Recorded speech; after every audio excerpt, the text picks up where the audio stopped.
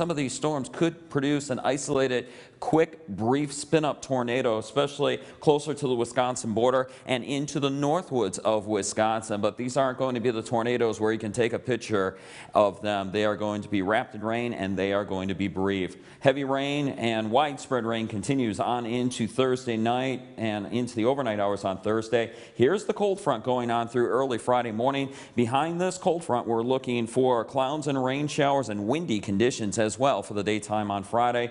And then Friday night, we start to clear things out from west to east. Here's our in-house computer model with the rain. We are looking at the heavier rain, central and western UP on the order of maybe 1 to 2 inches of rain, but there could be some locally higher amounts. Amounts do drop off as you head east of Marquette. As we look at your temperature forecast for the daytime on Thursday, highs in the 60s and 70s, and actually temperatures stay there as we go into Thursday night. And then as we go into the daytime on Friday, watch temperatures drop. We are going to be seeing temperatures drop into the 40s during Friday afternoon, and then these are your high school football kickoff temperatures on Friday evening. Temperatures will be in the 40s. Here's your extended forecast. You can see temperatures are going to be 60s and 70s tomorrow, falling on off as we go on the Friday, and then Saturday morning we're looking for frost away from the Great Lakes. Now, one more thing here I want to show you.